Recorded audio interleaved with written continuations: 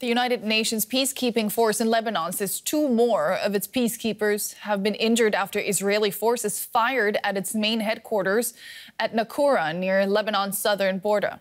Israel said it was targeting what it described as a threat and acknowledged wounding 2 people. On Thursday, Israeli tanks hit the same position with tank fire, injuring 2 other peacekeepers. The incidents come as the Israeli military moves deeper into Lebanon to battle Hezbollah militants. And we can now speak to our correspondent, Tanya Kramer, who's been following all of that from Jerusalem. Tanya, Israeli fire has injured 2 more UN peacekeepers in the south of Lebanon. The second time this has happened in 48 hours. Have you heard more? Do you have any more details? Well, it means the details that UNIFIL released in a statement. Again, we already had a very lengthy statement on Thursday about the first incidents yesterday. So they said once again that its headquarters in Naquora were affected by the fighting between Israel and Hezbollah. It's the second time, as you said, in 48 hours. This time again, 2 peacekeepers were injured close to an observation tower. They were brought to local hospitals. And also in a separate incident, they have said that an IDF bulldozer hit the perimeter wall near a UNIFIL position near the blue line, that is the demarcation line between Israel and Lebanon. Already on Thursday, UNIFIL had said that 2 of its peacekeepers were injured when an observation tower there were hit, and also other positions were hit by Israeli fire. And it had reminded Israel of its obligation to protect the peacekeeping force that is stationed here that is stationed there in southern Lebanon on the mandate from the UN Security Council.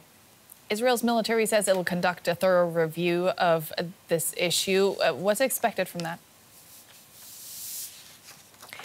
Well, this is more or less a standard procedure and a standard answer that the Israeli military, the IDF, usually releases in such cases. It said it keeps also the communication open, the channels with UNIFIL, obviously, but whether, it's still to see whether it would change anything in the fighting there on the ground. In that statement that came in the afternoon from the military, they said an initial examination had showed that the IDF fired towards a threat, and a hit was identified, which was about 50 kilometers from the source of the threat, and that was apparently near a UNIFIL post. The IDF spokesperson also released a tweet saying that the peacekeepers were inadvertently hurt.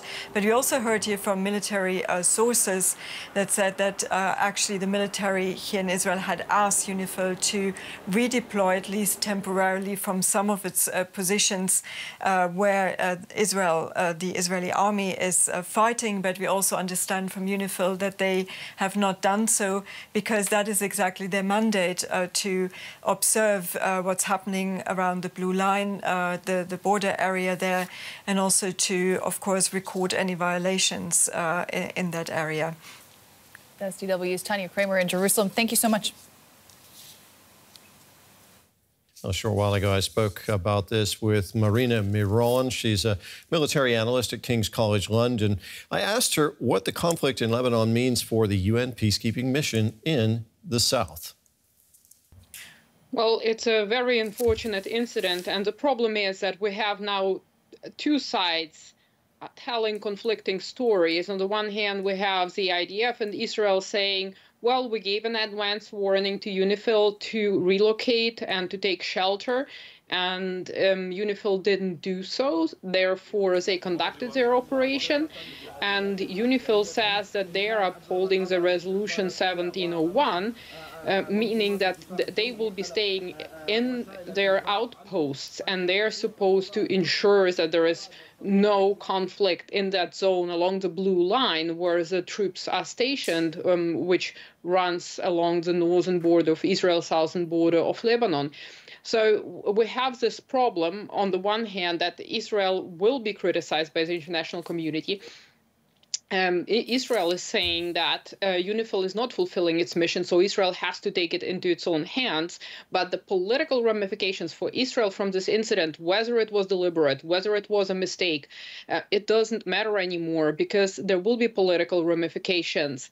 And Israel is dependent on external help. It's dependent on help from the United States. And therefore, this incident could potentially affect the degree of help and the degree of pressure that Israel will come upon when it comes to further operations within Lebanese territory.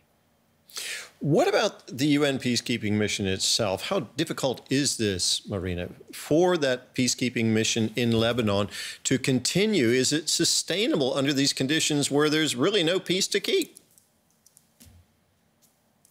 Well, the problem is that both parties do not seem to listen to UNIFIL, and therefore it is incredibly difficult for this peacekeeping mission to stay in this area because, as I said, Israel alleges that Hezbollah has been operating in the vicinity of the UNIFIL outposts, and UNIFIL didn't do anything to prevent that. Also under the resolution 1701, it is supposed to do so.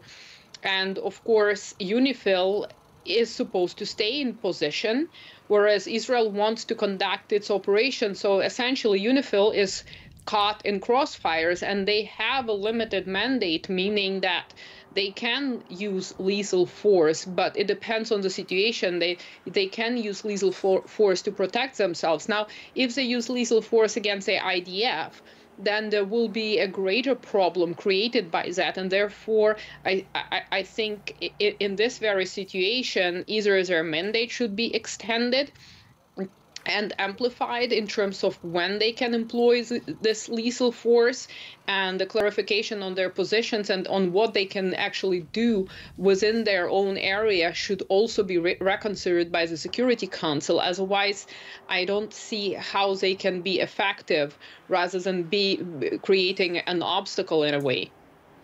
Marina, thank you very much for your analysis. That was Marina Miron in Munich. Thank you, Terry.